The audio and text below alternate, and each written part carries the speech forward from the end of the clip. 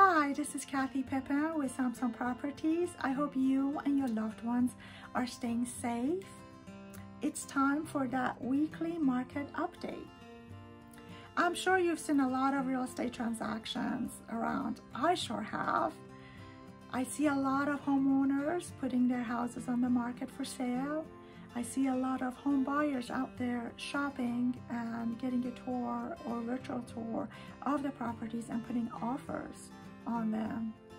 And of course, we're all doing that with taking safety measures to protect ourselves and our clients as well. But I wanted to show you some of the data that I pulled, and I believe data and numbers speak highly in what the situation, what our real estate market looks like.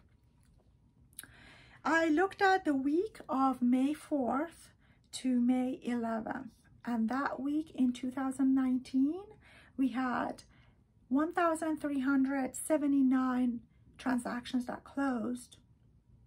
And in this year, for the same week, we closed 943. We also had 840 homes that went on the pending status this year. And this year, for the same week, we had 881 homes going under contract status. Basically, under contract status and pending, they both are very similar. It's basically a home buyer has put an offer, and it's they're doing their due diligence during that time, and homes being basically sold.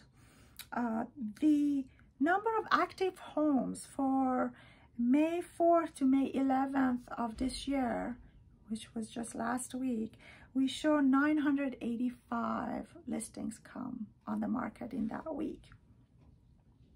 And as of today, May 12th, we are showing 787 homes as coming soon on the market. Now, this data, it does not include every single city and smaller counties, but I've gathered this from the bigger counties around us, like Arlington County, Fairfax County, Loudoun County, Prince William and Prince George's counties, Montgomery County, and Washington, D.C. Now, we definitely are lower in the number of closed deals 2020 compared to 2019 for the same week. But we are showing a growth of homes coming on the market and homes going under contract and pending status and being selling week by week in the last 4 weeks. So it's going up, and that's great. What does that tell me? That there are both home sellers and home buyers out there at this point, and taking advantage of the home buyers, definitely taking advantage of the still lower interest rates here. So I hope you found this helpful. If you would like to discuss any of this in details, please let me know. But until next week, please stay safe and well. Thank you. Bye-bye. Remember to like, subscribe, and hit the notification bell so you don't miss out on the weekly videos.